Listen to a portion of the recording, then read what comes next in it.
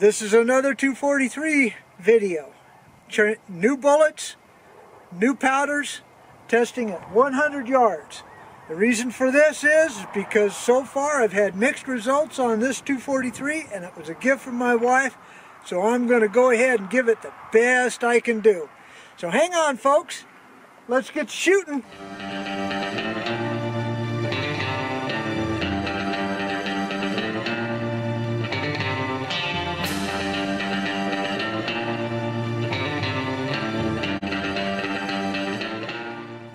Alright then, today we're going to be shooting ELD-X 90 grain and Sierra Gamechanger 90 grain. And we're going to be using Winchester 760, H4350, and H4831. Now the reason for this disparity in powders is because I'm trying to find where the sweet spot is to get the velocity up on this rifle. In my previous videos, you've noticed that, well, the 80 grains did shoot up to capacity, about 3,200 feet per second, but the 95s and the 100s were about 100 to 150 feet below what was listed in the manuals. Now, I don't hold 100% stock to the manuals, but I do hold 100% stock to the cartridge and the rifle. It should be doing what this rifle was intended to do, which is to shoot between 2,900 and 3,100 at minimum as far as the larger bullets are concerned. So I dropped down to the 90s. Never shot these before in a 243, so we're going to see how they shoot. So hang on, you know the drill. I've got to go down and turn on the target camera down there. I've got to load up and we'll get to shooting. Hang on.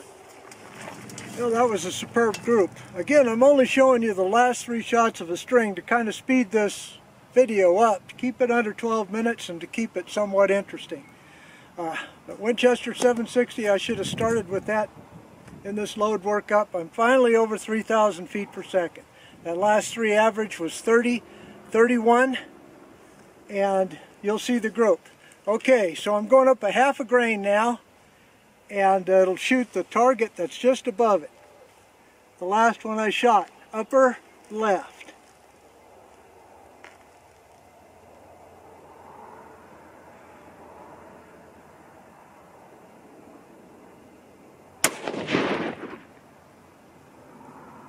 .30-70, getting there. 30 feet short of where I want to be, but that's close enough. If it's a good group. Keep your fingers crossed, I'll just go home. Nah, I like shooting.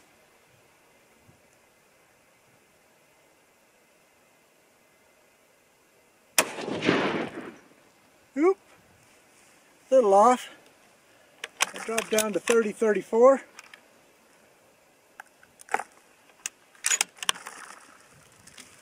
Let's see if it was me. Probably was.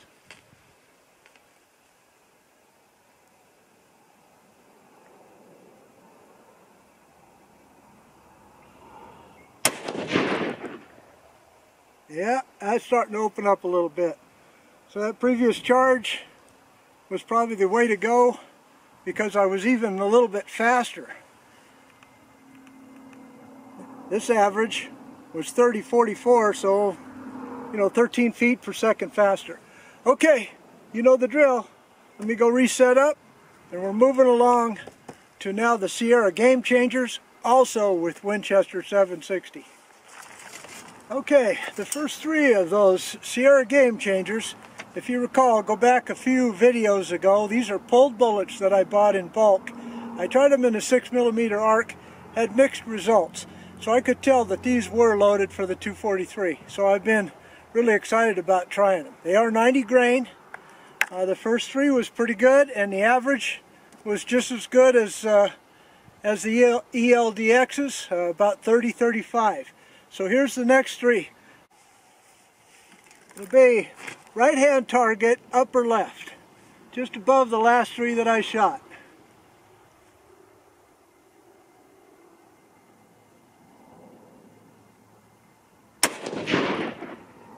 Woo! 30-56. Getting there. I could feel that was a little warm.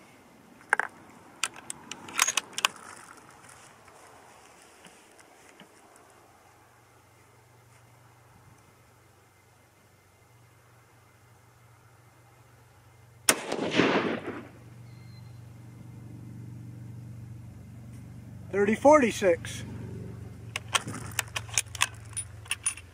So far no sticky bolt lift.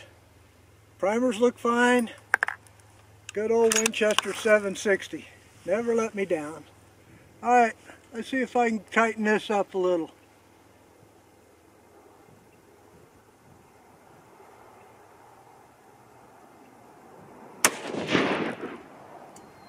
A little. 30-60. Alright folks. Alright, so the next powder charge is H4350 with the ELD-X's. So you know the drill. You'll see the last three of the next string. Okay, so here's the last three of the H4350 ELD-X, just kind of a bonus because I'm sure I screwed up before. I'll cut me some slack. That thunderstorm up there's got me a little bit spooked. Plus the stock market was down for 4 consecutive days. Ain't made me happy. Alright, well here we go. Hopefully this test will make me happy. This is a half a grain more, 43 grains of H4350 with the 90 grain ELD-X. It'll be the target on the left, upper left. Well, be the left-hand target, upper right. How's that?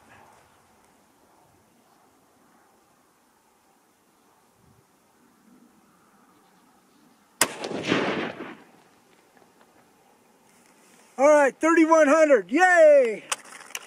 We did it! It ain't the gun. It's the ammo.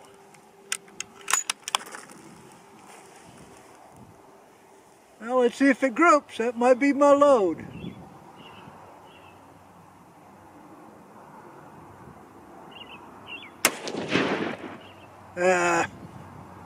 31-24. Can't complain about that. If you're a hunter, speed with a small caliber, you know, I consider the 243 a intermediate caliber, I guess, but with a 90 grain bullet, you need that speed to provide you with that energy and to extend your maximum point-blank range. Now, at that speed, 3170, I'm as fast as the 6mm Creedmoor, and the energy is identical. So let's go ahead and get this last shot taken care of. Hopefully I can improve upon what I did.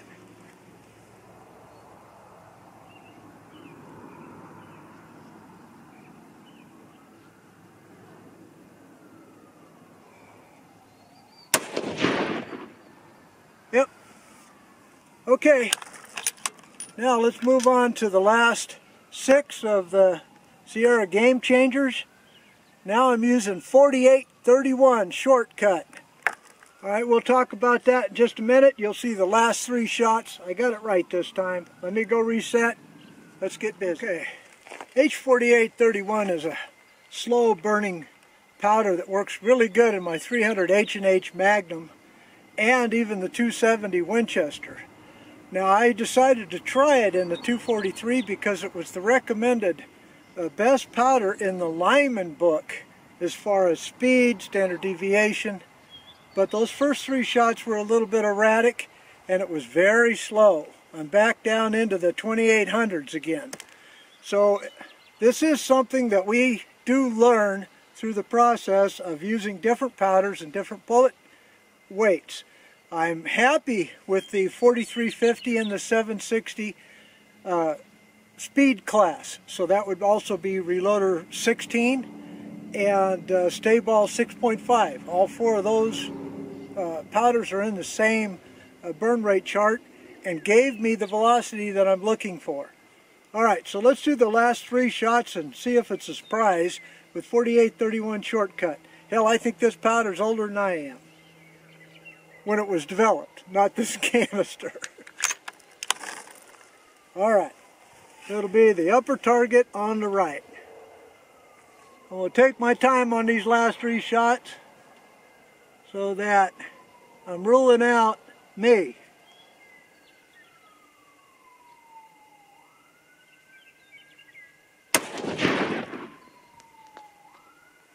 Only 2882 on that's on the max charge. Now again, because I like speed with this mid-size cartridge and a small bullet like a 90 grain, this ain't gonna work. But let's see how it groups. Heck, I got them loaded, might as well shoot them.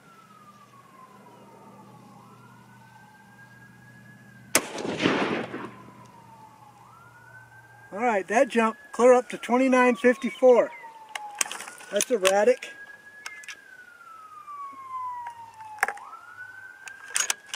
Hope somebody's not in trouble on the highway there.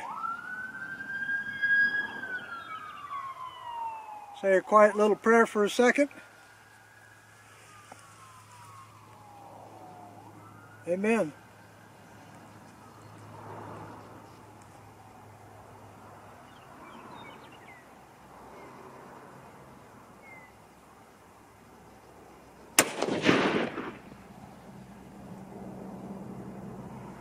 Well, pretty good group, 2847, so still slow. Alright, so let's go ahead and wrap this up, get back to the barn, analyze that target, and come up with some conclusions. Hang on. Okay, let's get a good look at this target over here. The Winchester 760 on 90 grain ELD-X for these two, H4350 for these two. Over here was the Gamechangers, the 90 grain Sierra Gamechangers. Over here was Winchester 760. Over here was H4831. Okay, so some of you guys like to see measurements. So let's go ahead and measure that first group there. Let's see. 0.636. Second group. 0.813.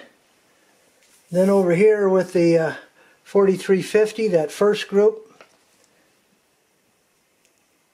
about the same size, 0.835. And then up here, let's see,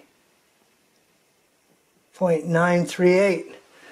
Then over here, it looks like the best one is the Gamechanger with Winchester 760, 0.401, and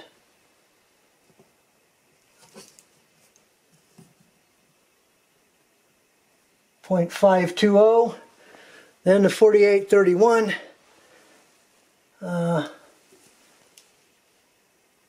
That opened up a little bit. Come on. Kind of hard to handle this one-handed. 957. And then the last was 0.678. So there is not a group that is unacceptable. But the only one that had the good SD and extreme spread was the Winchester 760 with the Sierra Gamechanger of 9 and 18. Everything else was unacceptably high.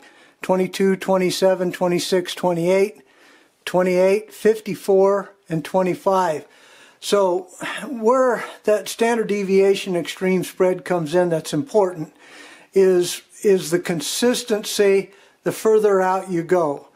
If you're starting at, you know, half-inch MOA and you have a low standard deviation from shot to shot, you'll have less shot dispersion the further you go out. Now to a hunter, that's not necessarily that important, you know, out to 350, 400 yards.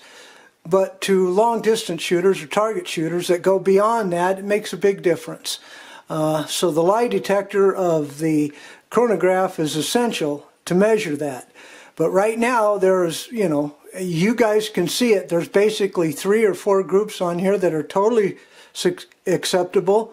and everyone except for the H4831 shortcut met my goal of being over 3,000 feet per second. Okay folks, well, if you like this content, don't forget to give me a thumbs up. God bless you all. See you next time. Don't forget to subscribe. Goodbye for now. Take care.